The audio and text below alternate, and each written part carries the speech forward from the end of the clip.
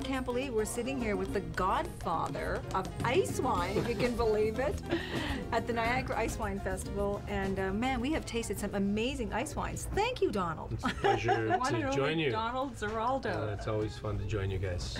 Last time I was at the film festival and I was watching you interview all these famous celebrities, and that's right. And now you're on our couch. We're interviewing another famous celebrity, celebrity in the wine industry. So tell us, how did you come up with the concept of ice wine, and how did you know that it was going to work so well? Well, it was not our invention. The Germans invented it back in the mid-1700s. Right.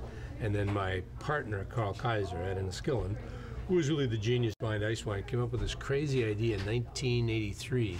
And he said to me, Donald, you know, I'm going to leave those grapes out there and I'm going to let them freeze. And I said, are you nuts? Who's going to pick them?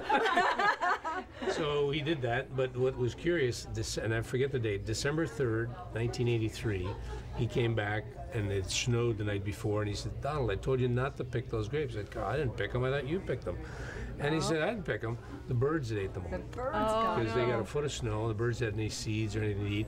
Cleaned it out. So 84 was actually our first vintage of ice wine. Then 1991 was when we won the Grand Prix d'Honneur in the world.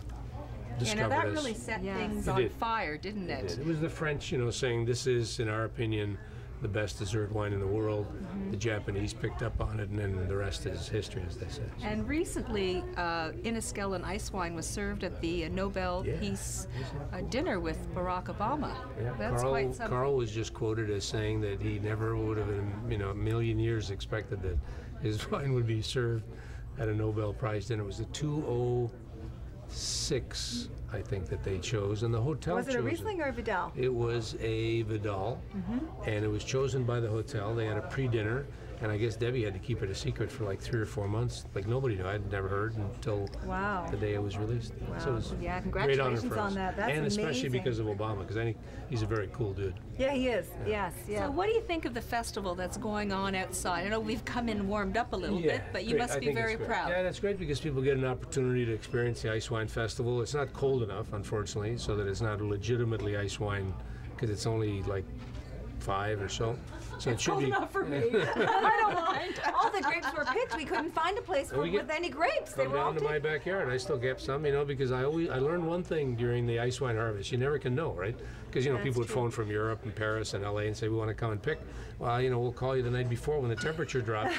So they'd show up and so I keep a little block that's called the media block. That's so smart. Yeah, that's amazing. Because all you need is the snow. The temperature you can't tell on television, right? You can't tell what temperature it is here on television.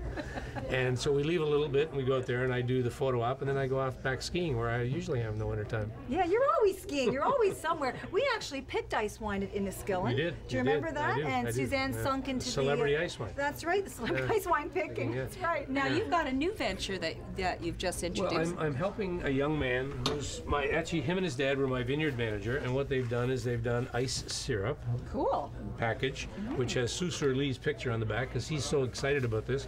And what this is, it's kind of let's call it a non-alcoholic version of ice wine, because it's the ice juice, not fermented, so it's not alcoholic, and it's a very, very thick, very luscious ice wine syrup. Okay, and what would you use that for? Cooking. So you would put it on next weekend at the Niagara-on-the-Lake Ice Wine Festival.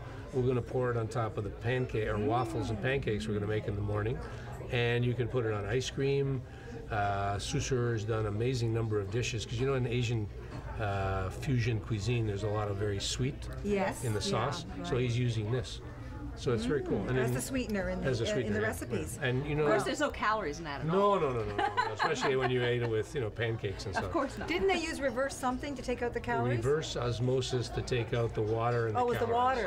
And the calories. There you go. Okay, that's brilliant. You know the little book I wrote where I used Isabel Calabas's menu, my chef? Yes. It referred to ice wine as the ingredients. So there's 20-some recipes. So this would be a perfect substitute for it. Because not that you should not use ice wine, but this will Now, be nice. speaking of ice wine, you also have now introduced your own label, Oh, that's what you Ziraldo. meant by- That's what I was referring to. But let's talk a little bit about Ziraldo. I couldn't stay away. You know, I left Enniskillen, and it didn't take me long to get sort of back in the game because.